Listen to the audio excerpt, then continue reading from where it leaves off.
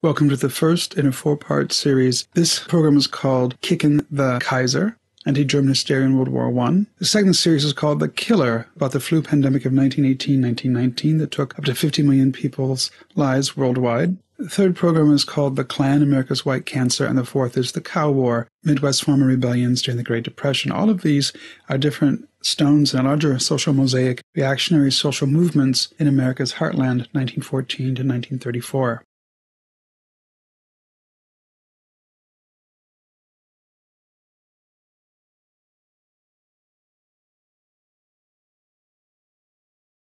This presentation could also be called Kickin the Krauts because ultimately this is a story of racism, although discriminatory actions based not on skin color but one's ethnic background.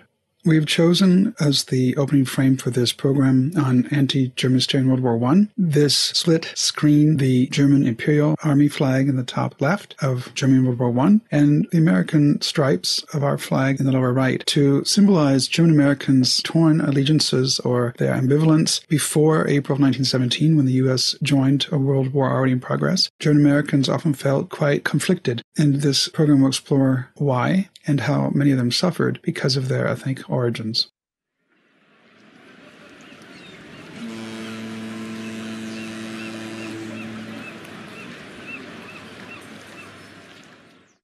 If we take Hispanics today and divide them into Guatemalan Americans, Mexican Americans, Cuban Americans, and others, the largest ethnic group in the United States is still German American descended people. Every fifth American has German ancestry. And in the Midwest, that becomes 2 out of 5. That's certainly true in Iowa, where I'm from. And in many Iowa communities or Wisconsin towns or little North Dakota prairie settlements, it's often 4 or 6 out of 10. So many Midwesterners have German ancestry. How could it be then that the largest ethnic group in the United States, in the era of World War I, by far the largest ethnic group, could be so demonized? That was a process. But to understand the backstory of that process, we need to talk about German Americans in the United States at all. Anti-German feeling wasn't something new in the early part of the 20th century. Already Benjamin Franklin, one of the leading weights behind the formation of the new young republic, complained, "Why should the Germans be suffered to swarm into our settlements and by herding together establish their language and manners to the exclusion of ours? Why should Pennsylvania, founded by the English, become a colony of aliens who will shortly be so numerous as to Germanize us instead of our Anglifying them, and will never adopt our language or customs any more than they can acquire our complexion?" This was the opening of a larger text he wrote, which I encourage viewers to find and continue to read because one of our, quote, founding fathers also reveals himself in his text to be rather racist. That part of his continuing letter then goes on to say, which lands me to add one remark, that the number of purely white peoples in the world is proportionally very small. He goes on at great length to talk about the dangers of having non-Anglos settle in the English colonies. But that you can research on your own. So already there was anti-German sentiment in the colonies, but I would propose a lot of it had to do with jealousy. The Germans were thriving. They came to Pennsylvania, originally a Quaker colony in the 1680s, and right away they took leading positions. Therefore, you have settlements like Germantown, a suburb of Philadelphia today, where there were many German Americans. And this is really the birth of the Midwest, although technically Pennsylvania is a mid-Atlantic state. Why is it that the German settlers came to the northeast of the United States and then went mostly west and settled north of the Ohio River? There's a reason. This map of the 1870s shows that they especially were concentrated in southeast Wisconsin, along the Ohio, along some of the Great Lakes, along the upper Mississippi. Why were there almost no, or at least very small, German settlements south of the Ohio River in Dixie? We see that there was a small belt in Texas coming already in the 1830s, and there were pockets elsewhere, like Stuttgart, Arkansas, oddly enough, a rice-growing region. The answer is because the German settlers, largely as a group, loathed slavery.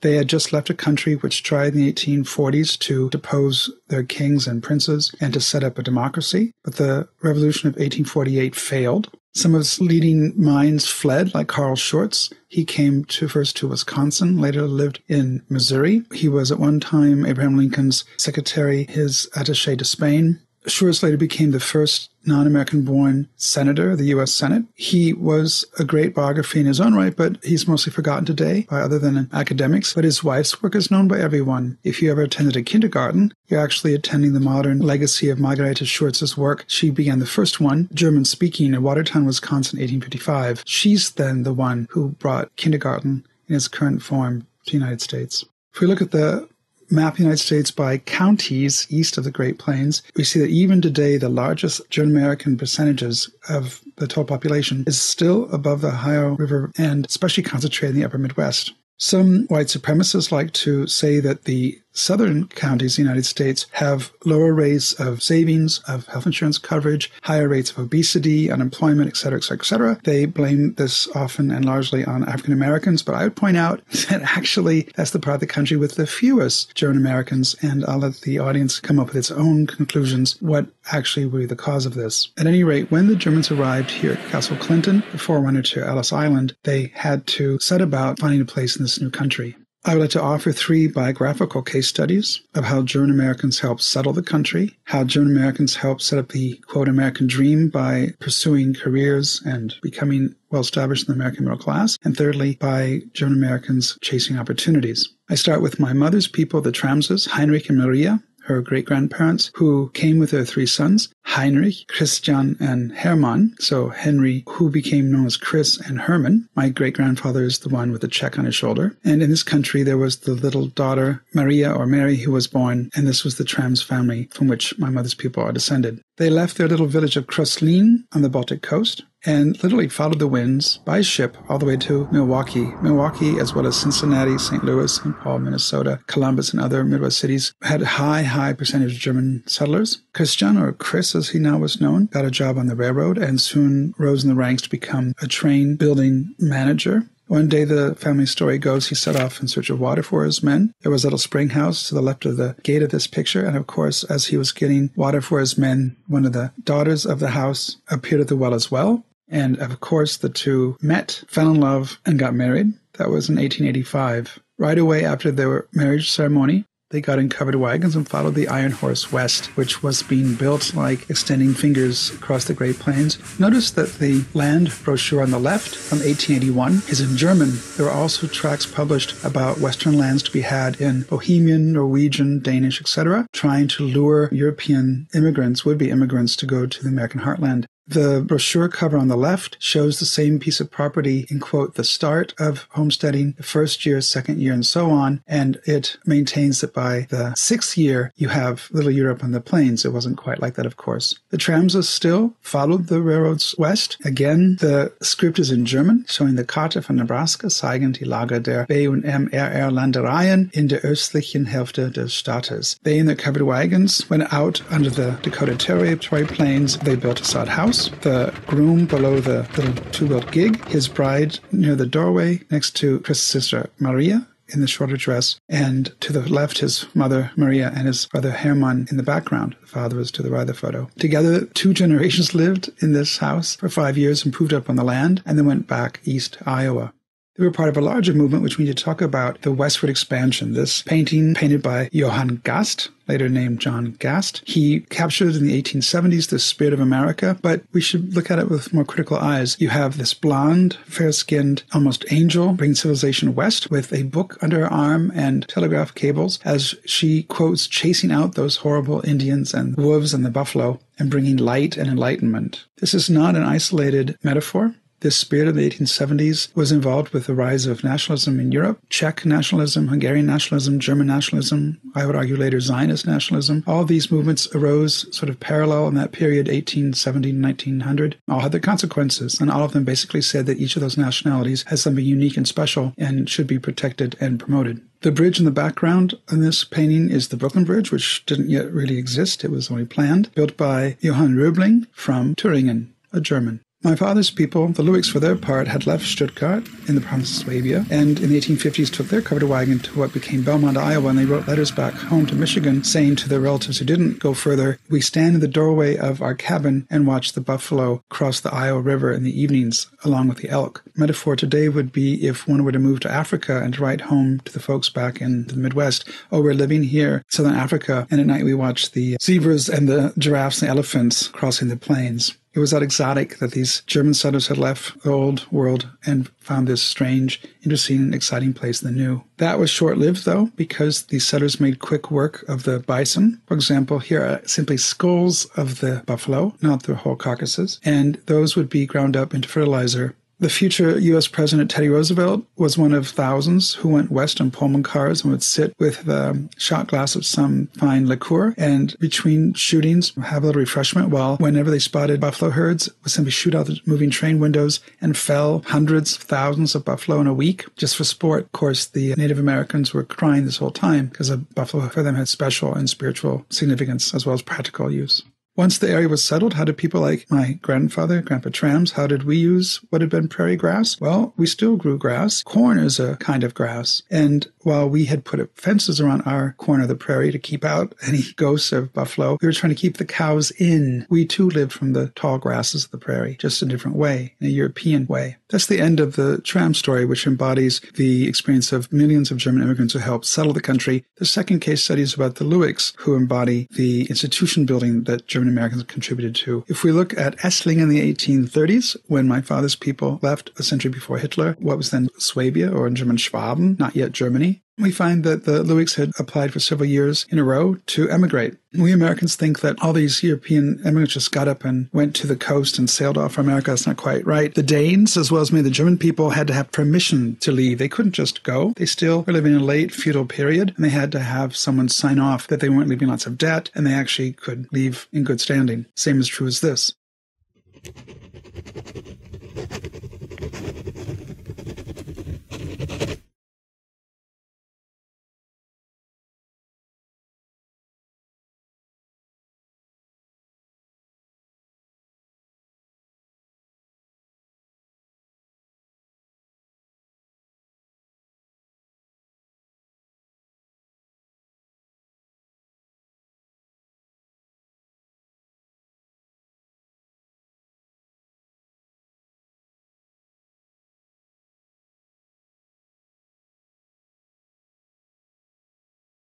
Once the Luicks got permission to leave Eich or Esslingen, they followed other Germans and the ads touting going to the Midwest, to, in this case, Michigan. The Luicks then, in the spring of 1833, left behind the Germany that they knew, as Bad Cannstatt, across the river from Stuttgart. They made their way to Le Havre in northeast France, where they caught the ship called the France and made their way to the New World. When they arrived in the New World, they reached a country that did not yet include Texas, and most of the Louisiana Purchase was unexplored territory. Arriving in New York, they found America's largest city, a much different world than the current New York. The spire toward the middle is that of the Trinity Church, which Washington had attended as early president of this country. That's the head of Wall Street, so we know a very different picture indeed. To the left, one sees the islands that later became Liberty Island and Ellis Island. This is what the Luicks found. They got off at Castle Clinton. Once they registered, they came to the docks to find steamboats going up the Hudson past West Point, that white complex on the left. At Albany, they changed from paddle boats into canal boats and made their way to Buffalo, which was then a town of some 8,000 souls. It was really a frontier town. After spending the winter with a brother that already emigrated in Buffalo, in 1834, the Luicks pushed on through the Great Lakes to Detroit, a city that had recently burned and was planned to be rebuilt more on the Grand Avenue plans of Washington, D.C. or Paris. The Luicks were quite lucky to find work on the first railroad from Detroit to what was soon Ann Arbor, but then just a clearing in the woods. This has a great deal to say about what the Germans could do in America that they could not do back in their own Germanic homelands. In 1834, the Luicks, for example, were able to work on a technology that was cutting edge, these iron horses that pulled cars across the landscape. How many miles or kilometers of railroad were in Germany in 1834? 0. And yet in Michigan, in the wilderness, they could get a job building a train there. Germany had its first functioning railroad in 1835, a year later. Ann Arbor was still in the Great Woods. It was being cleared. The Luicks, like tens of thousands of other German settlers that year, made homes in what became known as the Old Northwest. And in Washtenaw County, we see that German areas were marked in this map in red, not including the farms owned by daughters of German immigrants who married Yankees. These are just the farms in Washtenaw County in the 1870s, which were held in the hands of immigrants with German names. Ann Arbor's on the far right, and the Luicks were living just in the township to the left. There they built a big log cabin. My grandfather's Aunt Mattie's, the woman in the middle with the white buttons. Once they built a home, they cleared more trees and sowed the first crops. Once they had their farm in an embryonic stage, the German settlers turned to other needs like creating schools, some of which people like my mother visited as children. And they set about building the first churches. For example, the Evangelical Lutheran St. Matthew's Church in Chicago, The map shows the prevalence of Lutheran churches in the 1850s. Of course, the Midwest is mostly frontier at that point, but the density of Lutheran churches was highest where the Germans settled. And even the first Jews in the United States, and what became the United States, came in the colonial period from Bohemia. They were German-speaking Czechs, if you will. This is a photo of Orthodox Jews in the United States at the time of the Civil War, one in Union uniform, the other in Orthodox dress. In Ann Arbor, the Luick brothers Gottlieb and Gottlieb, they were two cousins of my line, set about some of the first businesses. For example, they had a millworks. As in Germany, the owners of the factory, here one of them in the doorway, the other brother in the lower right, worked with their sons, also in the photo, and their staff. In many German enterprises, the owners lived either on-site or nearby, and it often happened that their employees also lived in company-owned housing. This was a German tradition in Germanic areas, and this can be found in places like St. Paul, Minnesota, where there's still to this day the owner's big mansion on the grounds of one of the German breweries. When the Luicks 20 years later left Ann Arbor and took a covered wagon in the 1850s to Iowa, they became wealthy in banking and in beef, at least the other side of the family, my branch not. And almost like the Italians or others, the Germans still moved in family patterns, but without all the crime. It was paramount who you knew and who you related to, and Germans were very communally-minded. Not so the British farmers, British settlers. They were much more individualistic and supported fewer communal projects like cooperative grain elevators and cooperative insurance associations, things like that. Those were really German-driven, or at least Scandinavian-driven. And of course, where you have all those farms, businesses, churches, and schools, you need newspapers to communicate. There were over 1,000 German-American, German-language newspapers in the United States in that period. And they brought with them as well Biergärten, which the Anglos despised and thought it was very contradictory to the gospel for Germans to go after church services and have a beer, where they might enjoy brass music. John Philip Sousa, one of the greatest 19th century American martial music conductors, was half German, half Portuguese. And many of the later glee clubs and choral societies came from German-American initiators, like this Milwaukee German Men's Choir. Germans were also keen setting up sports associations like the Turnerverein here in St. Louis, and this is the 1850s, early 60s. Another example would be the German-American baseball team in Milwaukee. Of course, these people had to have places to practice and to gather. Here's the German-American Turnhalle in Davenport, Iowa. The Turnhalle was later destroyed. Many of them fell victims of anti-German hysteria in World War I, but you can still find either active Turn associations in New Ulm, Minnesota, or at least the buildings in Muscatine, Iowa, and other places. The Turnverein at one point was a very large gymnast association across the United States, now mostly evaporated. There are a few skeletons left of large and thriving German-American community. For example, in New York City, in Gramercy Park area, which was once called Klein Deutschland, Little Germany. Here, for example, in the left part of that building is the Freie Bibliothek Lesehalle, the free library reading room, now part of the New York City Metro library system. And the right two-thirds of that building, with the bust up above of German literary and scientific figures, was the German dispensary. Scheffel Hall was built based on the sample of a building in Heidelberg Castle. It was a beer garden and restaurant where many German fraternal organizations met and later housed other German projects and social services. And then there's also still the Deutsch-Amerikanische Schützengesellschaft, which is the German-American Shooter Society. If we look at the top of the building, we see one of their emblems, Einigkeit macht stark, which would be unity makes you strong or makes us strong. But these are only skeletons, the brick and mortar remains of a culture that's almost all disappeared, extinct. Some German-American influences that are not extinct but are basically uncredited would be the American form of celebrating Christmas. If you read Charles Dickens' Scrooge, British Christmas was very different than Germanic Christmas. In fact, the Puritans poo-pooed Christmas celebrations as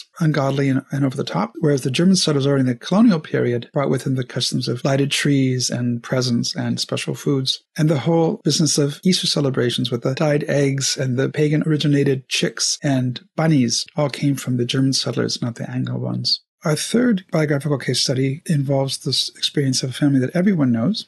The patriarch of the clan was Friedrich, who was trained a barber in the Rhineland and came from Karlstadt near Mannheim in the 1880s. He made his way across the ocean to New York, where he soon was involved in the hotel industry. In fact, he went west to Seattle and to Alaska during the gold rush and had hotels and provisions companies where he supplied would-be miners in the Klondike with all that they would need. But don't be misled. Those elegantly furnished private boxes weren't boxes, and those ladies weren't ladies. The boxes were basically beds separated from each other by hanging sheets on cables, and the ladies were women of the night, all provided by Friedrich, who made a lot of money by night, and by day would send those miners out in the fields looking for their fortune, well supplied with everything they might need. Having become very wealthy, he returned about 1900 to Karlstadt to find himself a bride. Well, he found one and was going to stay in Germany, but the local Bavarian prince discovered that Friedrich was back and said, if you don't leave, I'll put you in prison because you skipped out 20 years earlier without doing your military service. Friedrich and his new bride then came back to the United States. Here's his application for a U.S. passport.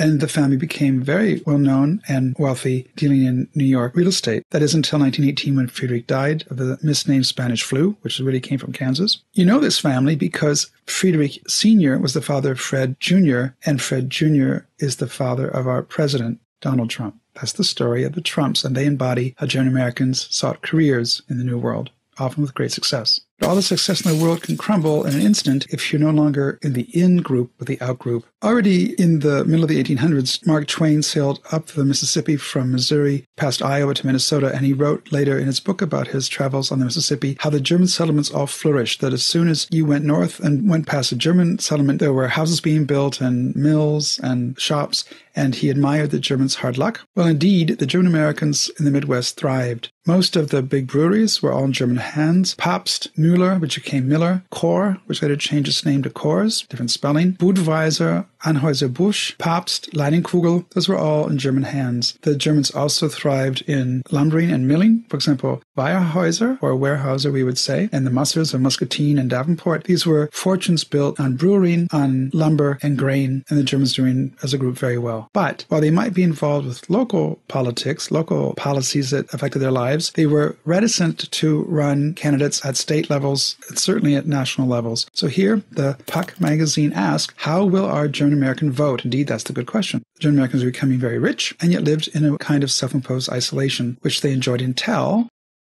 the Zimmermann Telegram. The Zimmermann Telegram is a story of German arrogance and stupidity when the Kaiser's government sent a coded telegram to the Mexicans offering, if you will join us in a war against the United States, when we win, which we will because we're Germans, you can have back half the country that the Yankees stole from you in the 1840s. Mexicans desisted, and this telegram by April of 1917 was finally revealed by the British to the U.S. government. They were slow because they didn't want the Germans to know they'd deciphered their code. Upon its release, the telegram was a pressing reason for the United States to join in the war. And once it did, everything changed overnight, German Americans. It changed because the nation had full mobilization. The United States had not experienced full mobilization since basically the Union had mobilized during the Civil War at great expense. The mobilization was hated by most people. Irish Americans in New York resisted it. In fact, it led to riots for several nights in 1863, where many Irish American immigrants chased blacks to the city. Many died on both sides.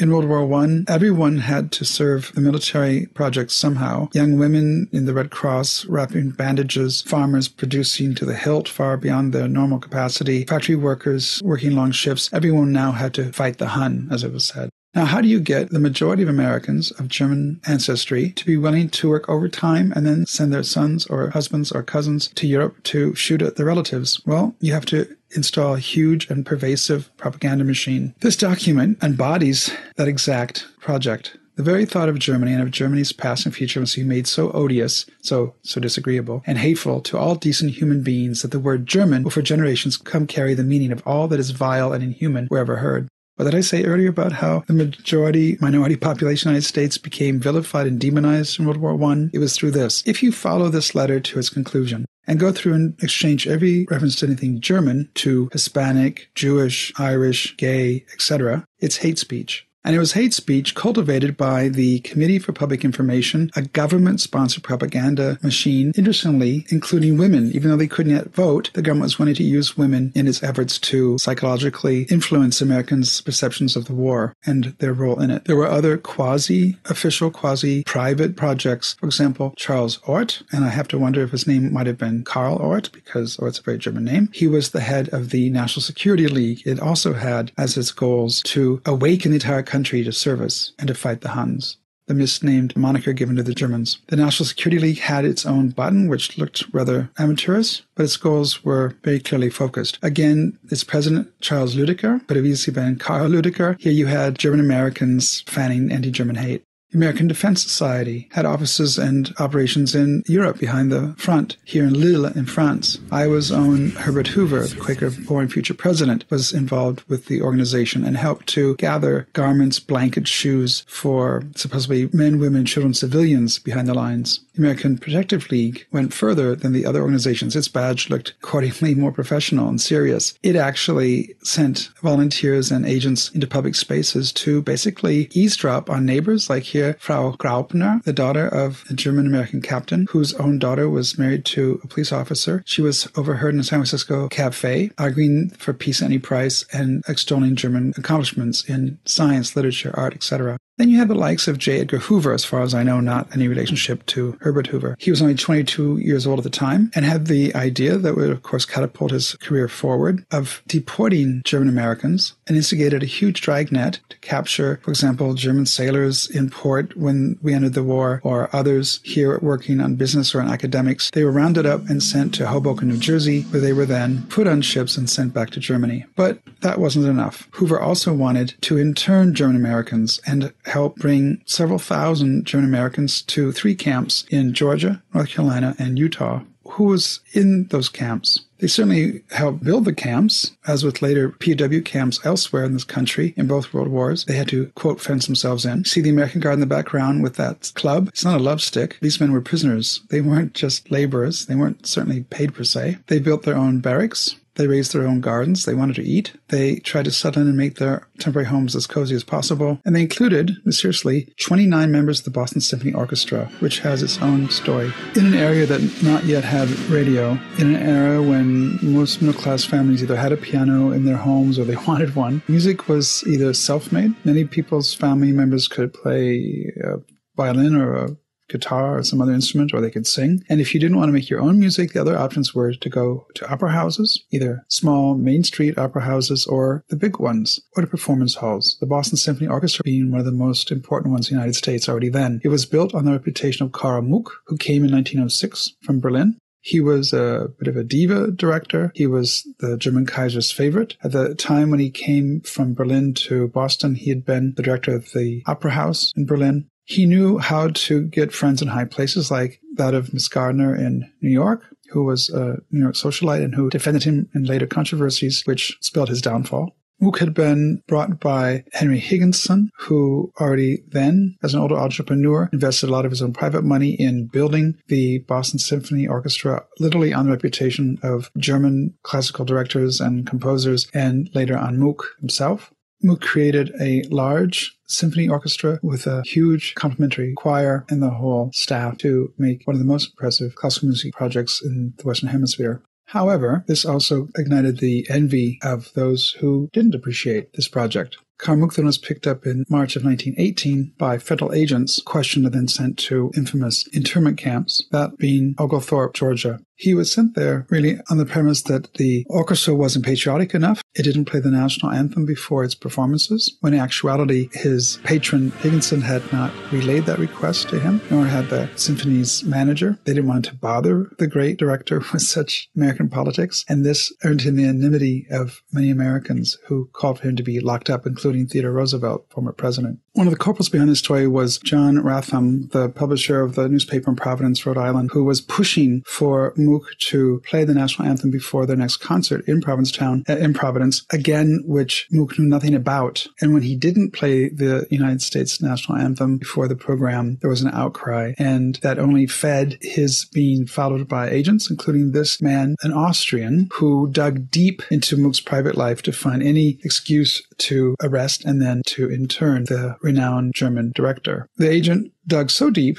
as to uncover an affair between Muck and one of his soprano singers, Rosamund Young, specifically letters between the two, which were rather damning, about Muck's low esteem for some aspects of life in the United States and his fondness for the German Kaiser. The affair was then brought to the notice of his wife, Anita, who stayed with Muck, and yet it caused a great deal of suffering for many people. Mook's wife was not interned, but she was rounded up in June of that year, and the Mook's private effects were seized by the government looking for any documentation of disloyalty. None was really found, and it was all a ruse. Here, by the way, is the orchestra's manager, Charles Ellis, who, according to the arrest card, says he tried to protect her from the cameramen and the crowd which surrounded the police station where she had just been registered. In addition to Carl Mook, there were 29 orchestra members who were also interned, and one has to ask, were they all really disloyal and security threats to the United States war effort? Good question. It was in this time of hysteria, for example, this is a Connecticut paper coming out just the time the United States joined the war, that anything German was suspect. The Manderkorps Club's flag was destroyed, as we see in the second column from the right. What the article goes on to tell about, it wasn't just their flag was vandalized, but the whole building was set on fire.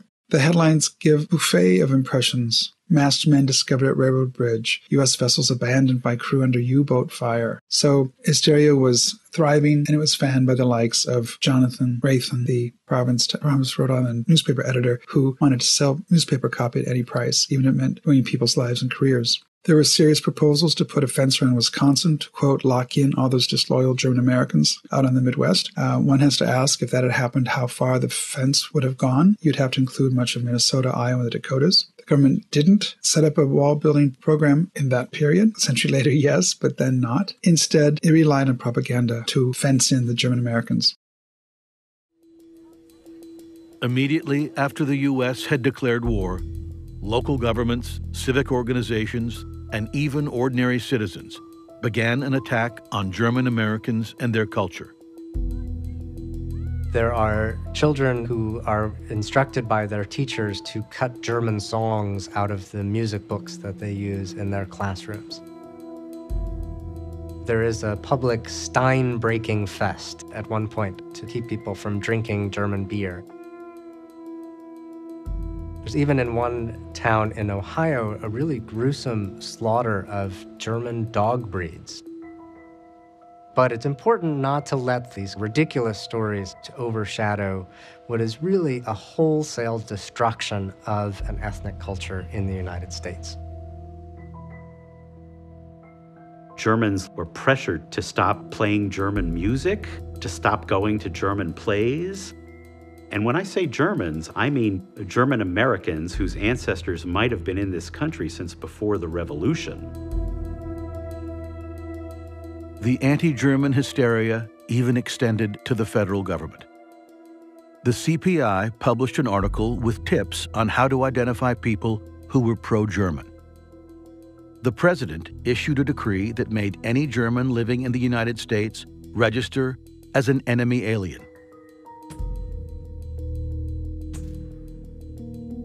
Almost 500,000 men and women were photographed, fingerprinted, and interrogated about their loyalty to the United States. The program was administered by a 22-year-old member of the Department of Justice, J. Edgar Hoover. By the fall, a new series of camps capable of housing thousands of people had sprung up in Utah, Georgia, and North Carolina. Not to train new recruits, but to imprison anyone that the government considered a threat to its security.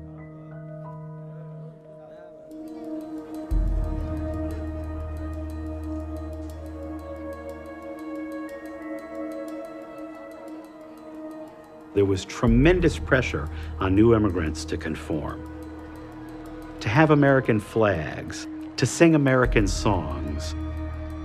We welcomed you here. Now you're here, you're with us, and you're only with us.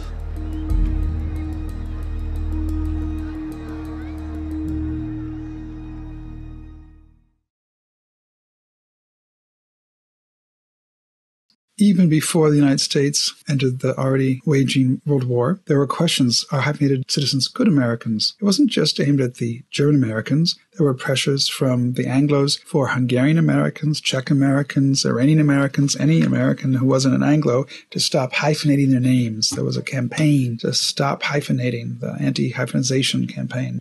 joined in by the likes of former President Teddy Roosevelt, who said no, to hyphenate is to be treasonous. There was a campaign to change the name of places in the United States that had anything Germanic in their titles. For example, Germania, Iowa was renamed as Lakota, Iowa. Any town with names or words like Berlin, Bismarck, Germania were suspect of being renamed. The German-American pastor in Berlin, Iowa, was literally taken out while preaching German from the church, paraded up and down the streets, and humiliated and made to sing patriotic songs and carry the U.S. flag. Berlin, Iowa is now Lincoln, Iowa.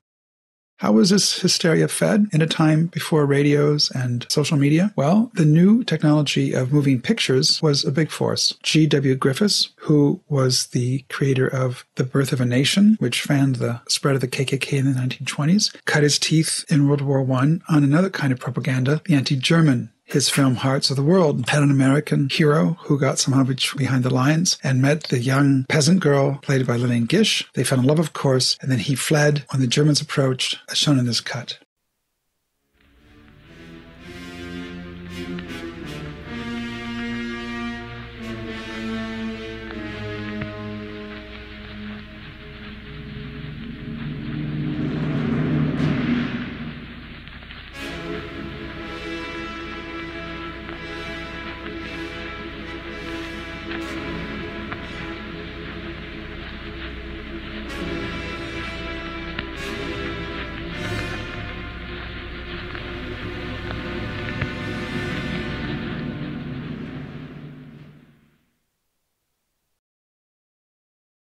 It wasn't just the new technology of moving pictures, but also sheet music. Again, every middle-class family either had a piano in its living room or aspired to one, and one of the quickest ways to spread certain ideas was to publish sheet music like this.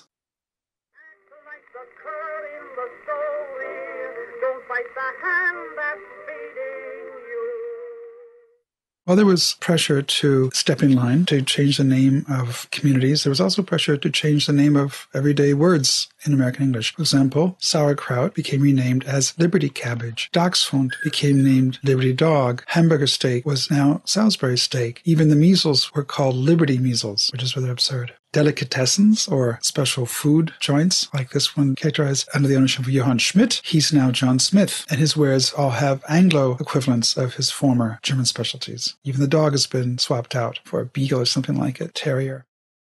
And then there was the pressure aimed at individuals who were tarred and feathered. We look at it in a comical way, but it had very real and serious examples of people like Johann Mainz, twice being kidnapped by local men, tarred and feathered for supposedly not being patriotic enough and not buying enough war bonds. He later took his assailants to court and a loss. The judge determined that Mainz hadn't been patriotic enough, and the men were justified in torturing him by pouring molten minerals on his skin and then throwing feathers on top. This wasn't an isolated case. There were other examples. At least such assailants were, quote, humane enough to put the hoods on some people to keep the molten rock off their victims' faces. And then there were cases of beatings and even lynching, like that of Robert Paul Prager, a Dresden baker who came to East St. Louis, Illinois in 1905, took up mining, and was rumored to be not patriotic enough.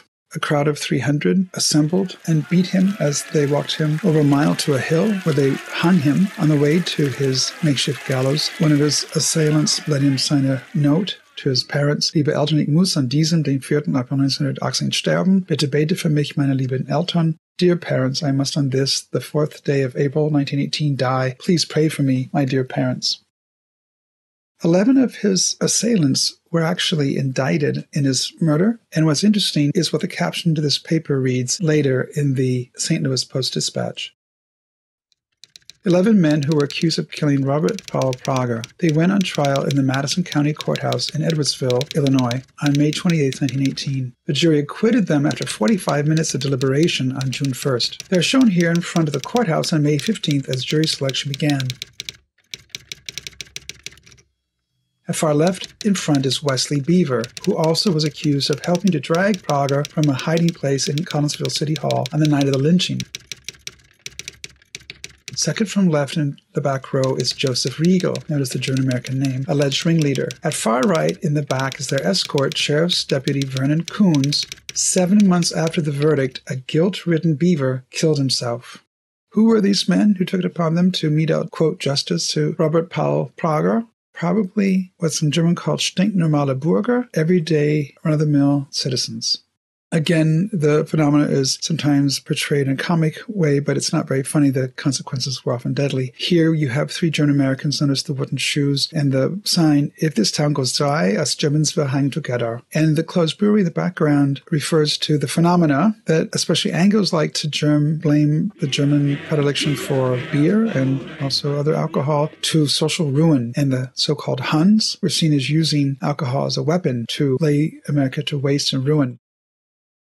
Did Uncle Hermann Trams, my great-grandfather's brother, did he sell beer in his little general store, in German called a Tante Emma Lädchen? Don't know. But what we do know is that behind those trees was the house where my grandfather was born, the son of Christian Ludwig or Chris Louis Trams, again, the one with the check mark above his shoulder. By the 1890s, Chris had a family of his own. There's his German-American wife, Lydia. And by 1910, they were embodying the American dream. My grandfather sitting on the porch with his lederhosen. Little did my grandfather know, but only a few miles from where he was born, in that cottage behind Uncle Hermann's store, they actually gathered up in the spring of 1918 all the German language documents they could find in Little Osage, Iowa. German books, hymnals, textbooks, calendars, maps, sheet music, and publicly burned them in front of the old academy. Here's the ruins of those burned documents. It wasn't an isolated case. There were book burnings of German language materials in Davenport, here in Baraboo, Wisconsin, and the people had the nerve to burn German language literature on the town square in front of the courthouse, which is where justice is supposed to be guarded and meted out. Afterwards, someone proudly wrote in chalk, "Here lies the remains of German in Baraboo High School." And indeed, this reflects regional or even national trend where German was dropped from high school curricula, even from college studies. In many places, one had to have special permission to study German in an academic environment. There were calls for strict bans on German language across the country, and Iowa's Governor William Harding was happy to coalesce with this by his proclamation in May of 1918 of what's called the Babel Proclamation. And here are his 4 reasons for banning all languages to be spoken in public other than English.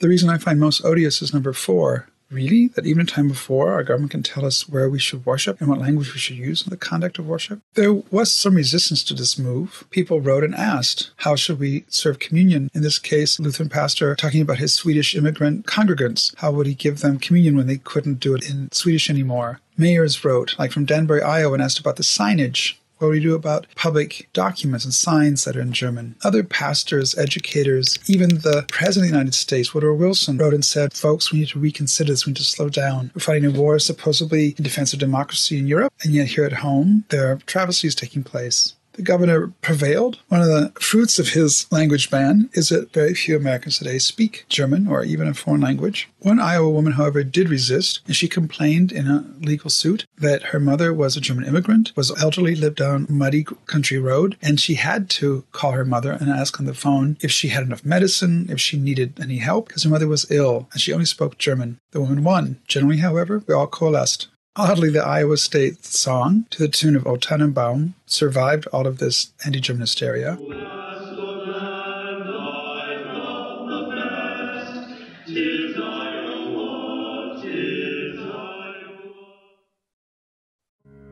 Other German music and musicians didn't fare so well. The Des Moines Symphony, as well as symphonies across this country, stopped playing the music of German or Austrian composers. Oddly enough, though, Mozart wasn't even German, he was Austrian. And German literature, like from the hands of talented Goethe or Schiller, were also dropped from libraries and school curricula, including the works of the Grimm brothers, who were Germans. Little Red Riding Hood, and you weren't even allowed in this Indianapolis school system to tell the story of the Pied Piper in English because it was of German authors. That's a review of the effects of this anti-German hysteria on high culture. What about on lower culture? Well, even this U.S. Army recruiting poster touting the Teufelhunden, the devil dogs, the U.S. Marines. Notice that the dog chasing the German Dachshund is a bulldog. John Bull is the equivalent of Uncle Sam. And why was the U.S. government using a British military symbol on our recruitment posters? What did that say about our real loyalties? Well, one of the young German-American men to answer the call for recruitment was my grandfather's Uncle Henry, here on the far right, behind his father's turned back, my grandfather being the little boy in the front on the far left. Uncle Henry here shown leading some cultural outing with his brother, mother, sisters, cousins.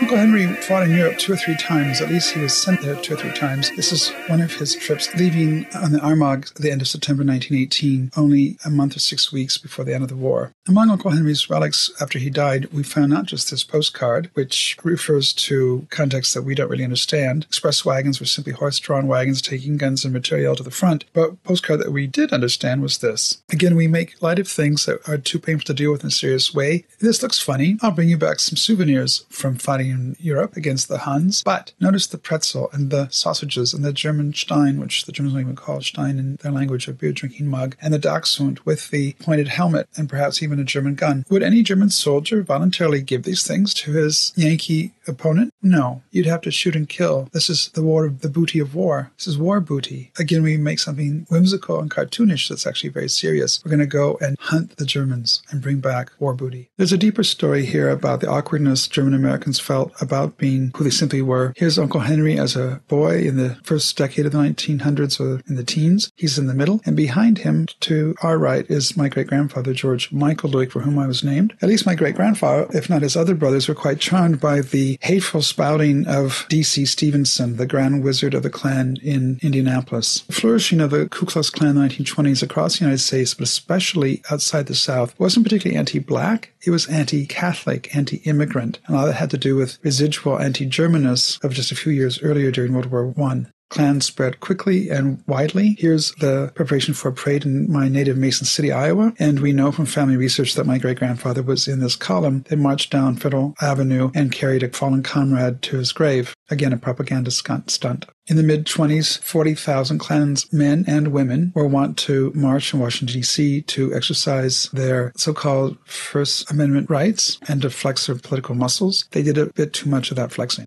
All this backed up by rather professional print propaganda, heavily anti-Catholic, against the Pope, against Rome, against Catholicism. The Klan would stand up using the ballot to resist papal influence. Here is a Klansman sitting on the big belly of the Pope. There were rumors that the Pope was building a mansion in Washington, D.C. out of gold. And here's the real kicker. A Knights of Columbus members under the tree on the right phoning others, quick, run, the Klan's coming. And the Klan, of course, carrying banners, 100% Americanism and the truth. They would be the great army for truth and Americanism, and they would make Rome tremble. What are other examples of how German Americans either suffered from or responded to the anti-German hysteria of World War I? Well, my grandfather, Thwart, the son of Chris the immigrant, he was full-blooded German American and even spoke some German. He took up as his bride my grandma Thwart, who was half German, half Yankee. Her mother, here a little girl on her mother's lap in the 1860s, later became a school teacher in eastern Iowa and later married the older brother of one of her pupils in the one-room school where she taught. When she married him, however, her sister Griselda's husband, George Pratt, an Anglo, forbade the two to ever meet again because she, quote, married a German. It was only after Griselda's husband's death that the two actually reunited. So there was latent and simmering anti-German hysteria, but it was different. During World War I, it erupted and was officially sanctioned. It was institutionalized,